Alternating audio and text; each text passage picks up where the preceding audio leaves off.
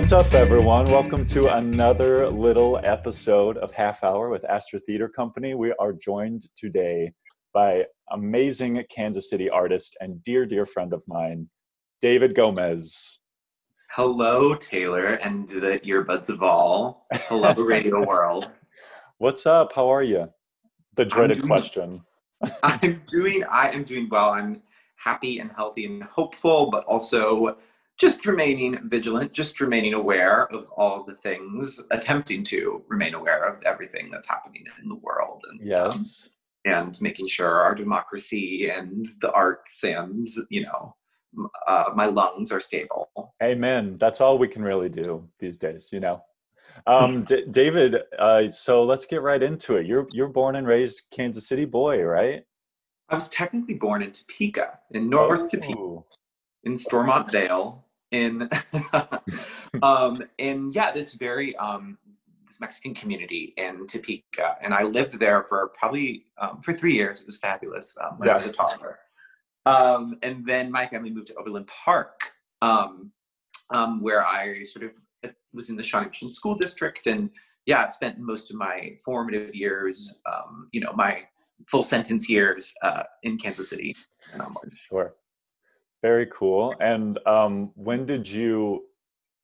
was there a formative moment when you decided that like performing arts, performing the theater was for you? Like, was there a TV show or an actor or actress that you were like, holy shit, I want to do that? Or like, I'm in love with this? I think the wand chooses the wizard in some way as well. But it's almost a little cliche. I will say that maybe for me it was like not exactly a performing bug, but it was like I was in my sister's dance class. It's like actually on video. This moment is recorded on a camcorder somewhere, where it was watch week, and I was there basically and saw my sister and like attempted to upstage her or something. I guess I would still keep doing the rest of my life, and I just joined the dance class, and I just loved dancing. I was definitely taken to see like arts things. Like I remember seeing like a production of like The Sound of Music and being like, wait, that movie, we do that live? Like I think that was also a moment for me. I grew up with like a lot of musical VHSs, and when you're a kid, they're always like singing the alphabet at you and stories at you, like liking music when you're a kid. It's also how you is how you learn and absorb the world. And so I think that for me, seeing a show also was a big moment where I was like, oh, the thing in the TV is a large community event. Oh, no one told me. Okay, we're gonna have to keep coming to these. So hold on, just to backtrack, are you saying you had like been observing Anna's dance class and you're like, okay, I know the combo, I'm ready to go? And so Yes. Yeah. I just joined the bar, like didn't ask permission. I also think that maybe that will be a theme we'll talk about. I think being an arts person is like it's easier to ask forgiveness and permission, and like finding a space and being like, you know what, like I'm going to be a part of this space, and like I'm bringing myself to this a dance class at age 3. And then and also my parents though too, I wonder, it became both me and my sister were both really like the arts, and so when you're always, especially if you're a younger sibling, whatever they do like you want to do. And so I just started dancing and I loved dancing. And I have no idea who this teacher was, but I really wanted to do ballet. And like I was like I'm an artiste, like the classical world is for me. Sure. I just pictured you like studying Hamlet and practicing at the bar. I think I had like a George Balanchine coloring book. Like I'm not kidding you. Like I was always a really ancient child is also, I think, another thing. So I think the arts also communing with things older that seemed more important than me was something I was into. I don't know why. But I had a teacher that was like, you're good at ballet, but by the time you're 22, like your knees are going to give out and your career will be over by the time you're 25. Oh my God. Which is good advice for children, I think, because I was like, oh, this doesn't seem very longer lasting. I want something that like lasts longer. And then another teacher was like, well, in musical theater, your knees give out when you're 40. So go to tap class. And I was like, you know what? That feels like longer lasting. And I think I just kept having moments that led me towards writing or wanting to like create or produce or own my own intellectual property or own my own creativity. I kept having more of those aha moments. It's like, oh, I want something longer lasting. than performing. And I Yeah. kind of had to keep having those, or am still having those, ever since that moment. I was so attracted to performing, but I think the intangibility of it, or the lack of permanence for it, I think has always kind of haunted me, even from that very first moment. Yeah, totally. When did you decide that you wanted to go and study this thing, or that it was, did you have a moment when you realized that this could be like a lifestyle, a profession, as opposed to a hobby?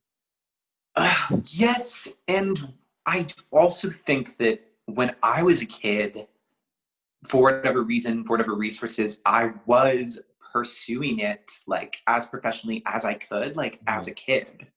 So like I would get Lord knows it doesn't exist, Casey stage. I would like, Mom, look at the trades. And I was like highlighting auditions for me, and like, Yeah. wanting to do it as a kid and getting, like, I think there was also a moment when I was like, had an agent at like 12, like all kids. Like I also call myself like a former local child star. It's like how I felt.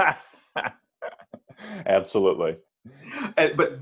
So I will say that, like, I think from a really young age, I was like, oh, and maybe not even in a healthy way. I was like, this is my life. Like, Mm. this fourth grade classroom I'm in is just a stepping stone, because I'm leaving because I had a matinee on Wednesday. Like, I always kind of felt like, Wasn't that like the biggest power trip in the world when you had to leave school for a show? I was such a diva at age 16. I was like, I've got to go to the Kaufman. I can't. You just like throw keywords at your teacher. You're like, rehearsal, rehearsal, tech week, rehearsal. And they're like, get out, just leave. and I also remember, like, this is like a segue, but I think speaks to the way I was planning or orienting my life. Is I remember my fourth grade teacher was like, oh, the parent teacher conferences was like, David, like, satisfactory, like, A plus honor student kid, but there's always an addendum. He's like, he can't sit still in class. Like, he makes these sounds underneath his desk, especially during math. He was like, he just, I think he needs to go on like some sort of medicine. And my mom, who's like a pharmacist, was like, I don't, like, no, like, this is not making sense. Like, David, what sounds are you making under your desk? Like, what is this mystery? And I was like, I was practicing my time steps. I didn't realize you could Especially hear me. doing Like, math. I was practicing my time steps during long division. So I do think that Mm. it was a dream I'd always had, that like I was determined not to let go of, to keep pursuing. And that creativity was going to find its way out of you through whatever avenue possible, you know? Yeah, yeah. Okay, so you went to school. We shared an alma mater at Pace University, and you graduated 2014. 2014. Yeah. Got it. And you studied musical theater there. Yeah. Is there And is there a minor in writing Spanish as well. and a minor in Spanish? Absolutely. Um, is there a writing class or a writing major at Pace? Again, it kind of comes right back down to like that same instance of like, get into a room, figure out what can work for you. Yeah. There became kind of like a writing click, or there were enough of us that were kind of like singer-songwritery, or played instruments, or had experience doing songwriting enough that there became like a one semester writing course. So they just tried out to be like, there was like a little bit of flexibility compared to other sort of BFA programs. And so we kind of almost had this weird little BMI class of people, Hmm. but it was an actual class we could attend. And that was really lovely. And also, arriving in New York when I was 18, my biggest discovery is I thought that writers were dead or set in me. Absolutely. Yeah. Like, I didn't realize it. Like, again, it was like, I was like, oh, meeting, just, or even going to cabarets, like meeting an art scene, meeting other professionals, being like, oh, people are pursuing really specific careers and really specific projects. Hmm. That was something that when you're a community theater kid, you're like, we're doing Annie. This is the script from 1977. This is my life now. Yeah. I think moving to New York, I was like really enamored by like young professionals and specifically young writers. And I had always been sort of writing musicals and stories. And so trying to put that all together was, for me, felt very like natural and exciting. Hmm. And when do you feel like you made a shift from, or have you made a shift from like performer into writer? Because you also are required to sing and create as you're writing. So that I count that as performing. And you did a set a couple of weeks ago with the Latino Arts Festival. Yes, yeah. I did a sort of again, we're figuring out what theater is now. I guess like a Yeah. virtual, or I don't even know. I just outside of a mural at Cafe Corazon, because I was like, oh, how can I do something to share my songs for my community? Ideally, I would have like other people that aren't me do them, because like that's the way I like to have my process. Is I love working with actors, I love working with singers, I love working with people who aren't me. But I was like, in order to safely share my music, I had to stand up there and grab my instrument and like sing my songs. And Yeah. I do think that when I decided to pursue writing again, I think I was like, oh, I'll never have to like use these chords again. I can, Yeah. I can. Like, It's a little kind of like relief when you're like, oh, well, on this project, I'm not performing, so I can, I don't have to focus so much on my body. I do think though, and I hope this is answering the question. The more I keep pursuing writing, the more I keep realizing is like, since you are always auditioning, like musical theater especially, it's very ancient. Like you have to do a backwards audition. You as a songwriter got to make the producer believe in you.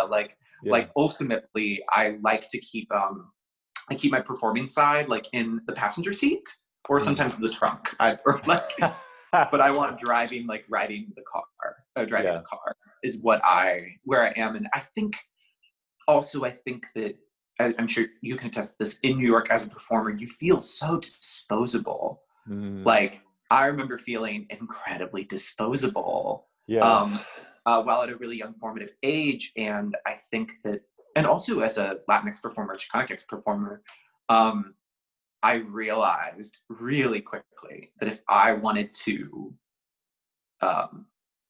use my family's background or parts of myself that the industry had no nuance for, that I would have to do that on my own terms. Sure. And that wasn't a depressing thing, that it was just a true thing.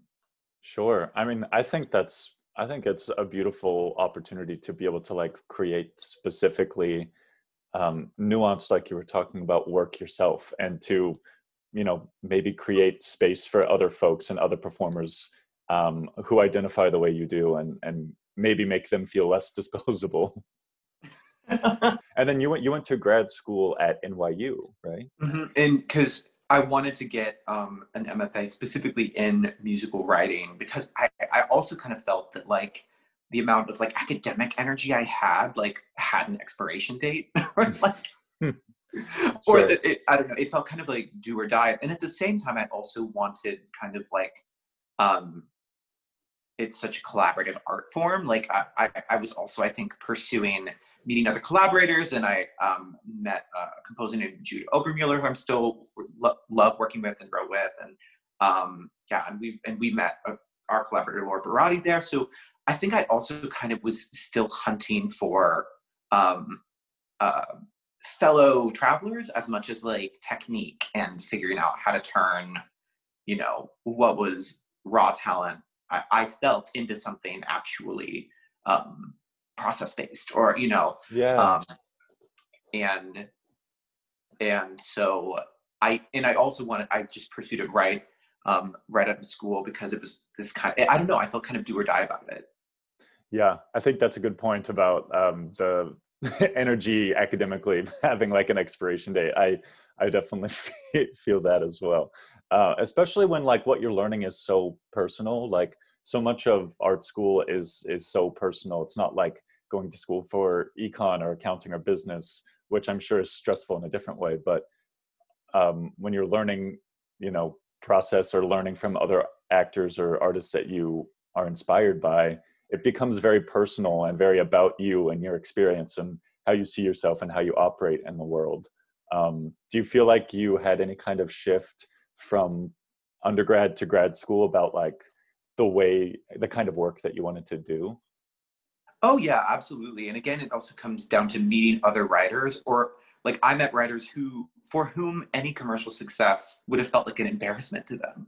And I am such like a let me entertain you, like musical theater baby, that like meeting people who were just truly process based, or meeting people who identified in performance art more than musical theater, or meeting people who were only playwrights. You know, I do think that like just getting to really champion and experience other people's art or other people's processes made me want to be like, oh yeah, like I guess like, instead of having the dream of I want to be a Broadway composer, maybe a more useful sentence is like, oh, I want to have a healthy process with a project I believe in. Like, that's a really different sentence, right? And I do think when you go from a performer to writer, and there's so many people that juggle it well, it's hard to turn that part of your brain off. That's like, everyone needs to love this, or like, this must be a success. Like, it's hard to get rid of that. And redefining what success means to you is a journey that I'm still on as well. Because I think, and to your point about, you know, different disciplines coming together and learning from those different viewpoints, that's something that, in my opinion, college arts programs do not do very well. Ooh, that's interesting. Yeah. Because, I mean, this is how it was at our alma mater, and I've talked to a lot of other of our friends who went to other conservatories or just even state schools.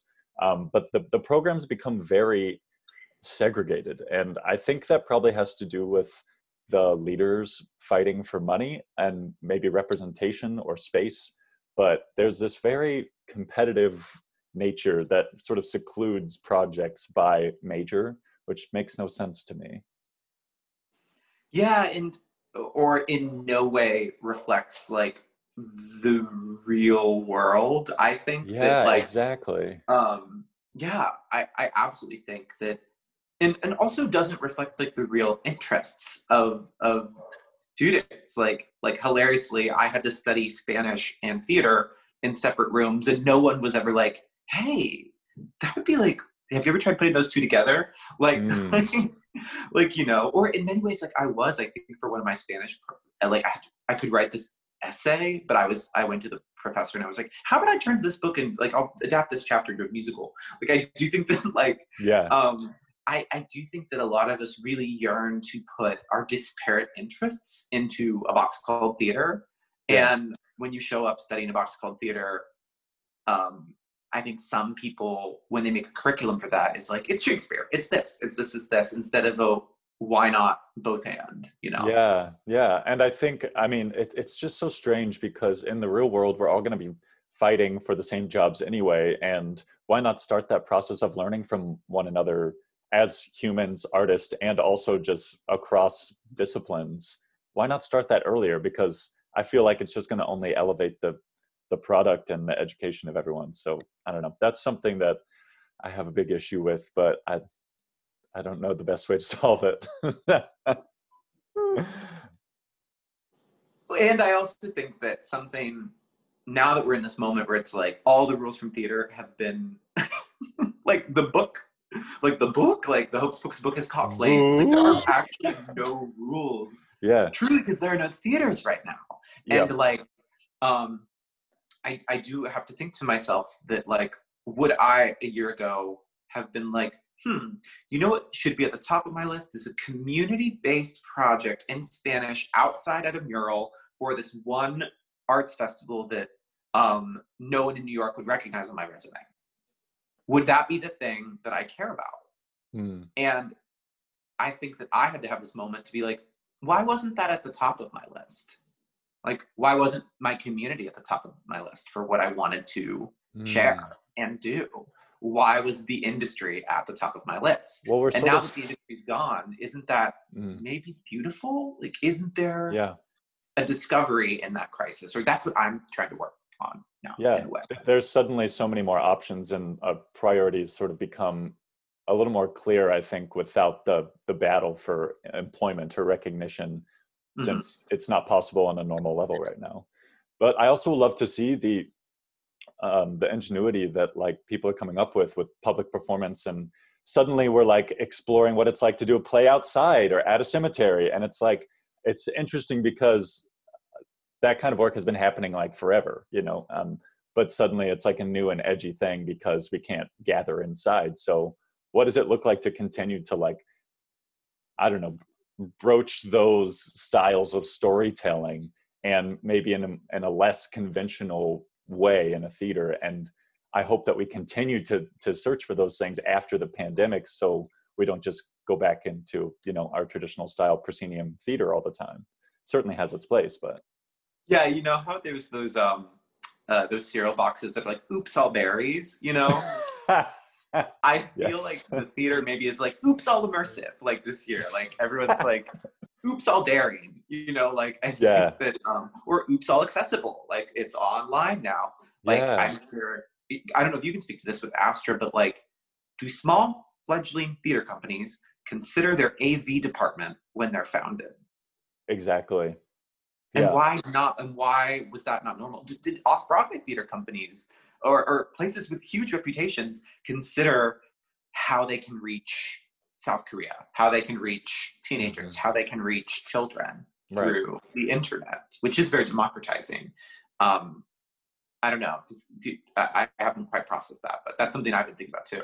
No, I think it's really interesting, and I hope that it continues to. Again, I hope that trend survives the pandemic, because it is more accessible for, and not only just like physically, but also like, let's consider people who are like low income or can't find a babysitter or work the night shift and can never go to a theater. Like, I think there should be a larger conversation about like, how do we make sure as many folks as possible have access to the work we're creating, and how can we do that in a way um, that also makes the artists involved feel safe but also challenged, you know?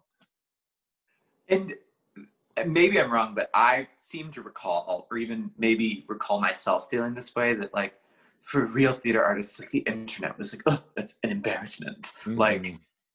Oh, what I do is like live and in person, like darling, like you must buy a ticket to see me. And if anyone films me, like Paddington will yell at you. Like the internet is for plebeians For and like, TikTok.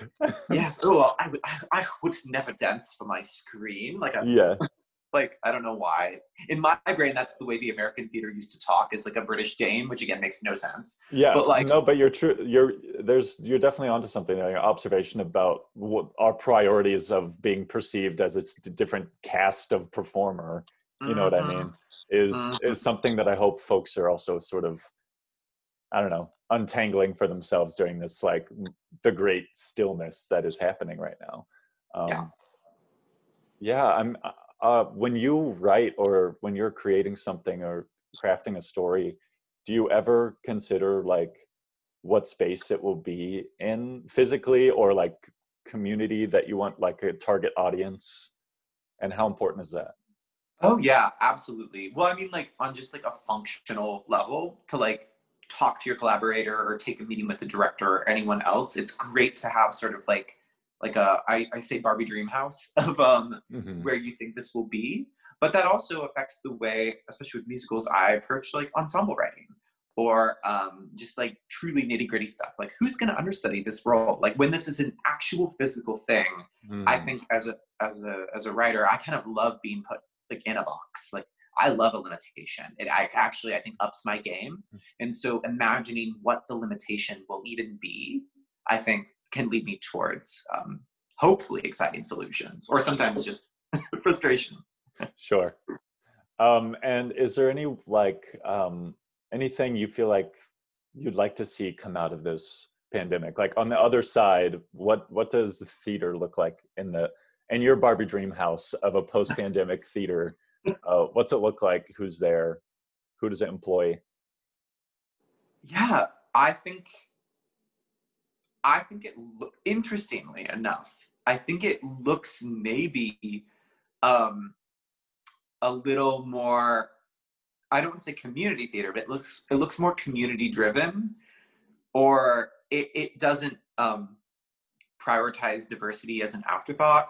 Also, like the word diversity is like too vague for me. Like Mm. I think that ultimately the American theater can't just decide to have new buzzwords for the same Eugene O'Neill play. If that makes sense. Like I think that ultimately we need to be thinking about, and I will say being an author is different than being a producer, but we need to be thinking about for whom are we doing this and why, and why does this community need to hear this story today? we've woken up in a really different today. And it's like, is this story worth risking your life to do? Is this story risking someone else's life to do? That's a high stake. That's much higher stakes than it used to be. And I do think theater should still be a lark and laughter and engaging. Like, I don't think it should suddenly become a self-serious, emotional, I don't even, it doesn't look like that. It looks vibrant and colorful, but incredibly conscious about how human bodies are being treated with the actors on stage, and even how this community is being served. I love that. I could talk to you all day about all of this, but we have to wrap up a little bit. Is there, what projects are you currently working on? Where can we find you? Is there anything you want to plug? I am currently working on a musical called Shoot for the Moon, and I've been doing it with John Michael Lyles, who is a dear friend, and we've been partnering with Musical Theater Factory in a program called Makers to develop it, and they do a lot of great online programming, and I'm pretty sure they're like at Musical Theater Factory on Instagram, or you can find their things, and I'm excited. I think I'll be also partnering with them in maybe an event in January and stuff like that. And that's been really fascinating to have development, but while virtual. Like, they're, I think, have some really exciting, they don't have answers so much to how we're doing it, but I love the idea of jumping into the internet void with development with this project with John Michael and them. That's been really cool. And I've also been doing a musical called Miss Havisham's Wedding, which Jude and Laura and I, who'd met at NYU, we actually brought to Kansas City, I think like in 2018, to develop it here, and that was like a huge joy. We don't know what's next for that, but you know, in the great hereafter, I can't wait for that project to keep taking steps forward. And as a songwriter, I have been pursuing, it kind of happened by accident this summer when I was just sort of had extra time, was writing songs, is I'm beginning a musical commission process called Your Song. And I basically can get commissioned to write any song for anyone. And I did one for a wedding, love this. And it happened because my boyfriend, his close friend gave birth to a baby, and we couldn't be there to like celebrate it. And I was like, oh, well, what's a really good way to show like goodwill? And I was like, oh, like I can write a song and I can send it and share it. And like, it's been this really interesting process of seeing what it means to take musical storytelling as just as an artist, and how do you make events become musical stories is kind of like something I'm doing. So if you out there in the interwebs are curious about that and would love to turn your canceled event into a musical moment, you can find me at Gomez_David. It's like David with a Z. Or you can email yoursongmedia@gmail.com. Yes. And you can tell everyone, this is your song. Oh, you have the pitch and everything. I love it. We'll throw all those links when we post that and let I love that. Find you. Well, thank you so much. You're such a joy. You're so wonderful, and it's so lovely to chat with you about what you're up to and what your hopes are for this crazy job that we do. I know, this was such a lark, and I can't wait to hear the other people. And I love a podcast, so I can't be waiting to hear what the other guests have to say. It's pretty cool. I can't wait for everyone to check it out. Well, we will chat soon, David. Have a good rest of your day. All right.